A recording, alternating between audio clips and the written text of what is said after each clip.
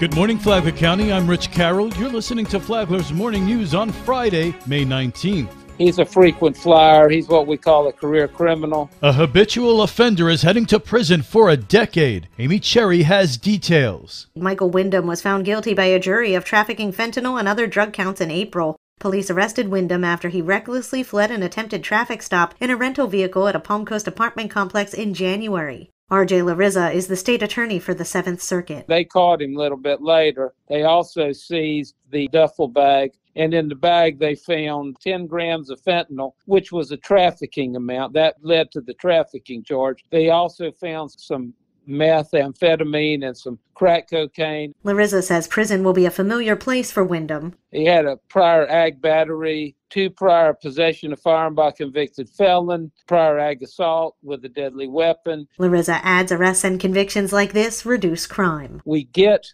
career criminals off the street for as long as we can, and at least during that time period, they can't commit crimes, they can't recruit folks to commit crimes, they can't terrorize and otherwise intimidate good folks in the community. From the WNZF Newsroom, I'm Amy Cherry.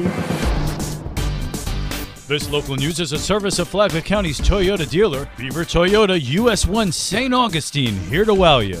The Flagler County School Board votes to keep the Belterre Swim and Racket Club open to the public. Supporters spoke at Tuesday's board meeting. If you close that facility, it would be a great travesty. I go to the Swim and Racket Club because it helps me with my disability. If you guys turn this pool down and shut it down, it's not only going to destroy myself, but it's going to destroy a lot of other seniors that go to this pool. This is our life. This is what's left after serving our country, our community, our church. This is what we have now. It's our time. We need this.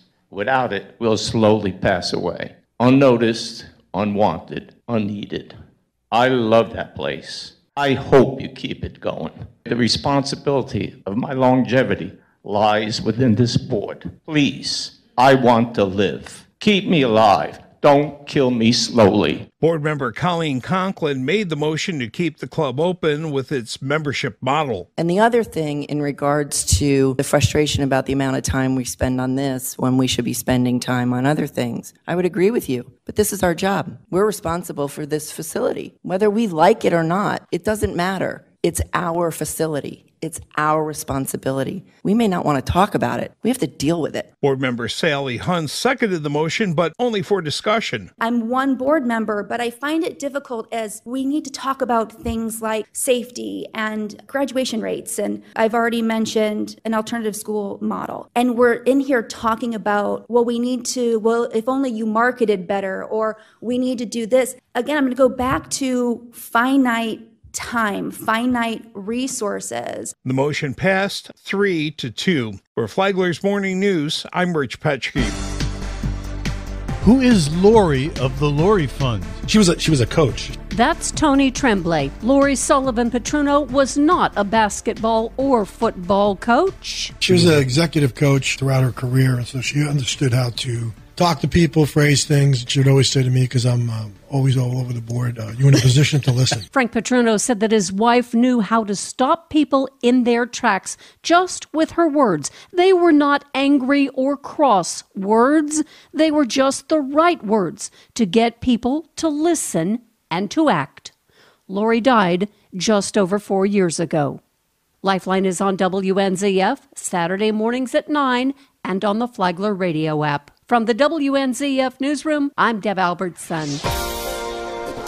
Palm Coast is celebrating National Tennis Month. May is National Tennis Month, and Palm Coast is celebrating with a series of free clinics for players ages 11 and up of all skill levels. Patrick Apollonia is the Communications and Marketing Director for the City of Palm Coast. In celebration of National Tennis Month, the City of Palm Coast will be hosting 2 days of free clinics at the Palm Coast Tennis Center on Saturday, May 20th and Saturday, May 27th from 12 p.m. to 2 p.m. He adds Palm Coast has maintained a reputation for world-class tennis facilities that are favorites to residents and visitors alike. For Flagler's Morning News, I'm Karen Johnson.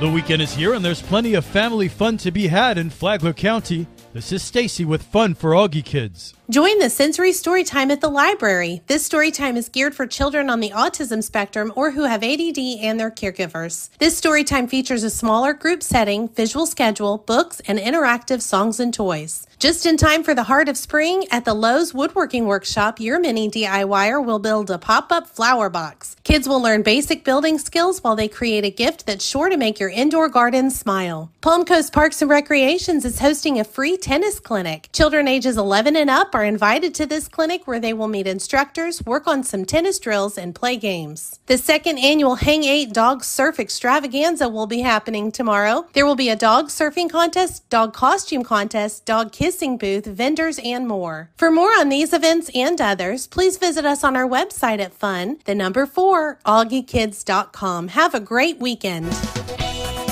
And now you're up to date on Flagler's Morning News. I'm Rich Carroll.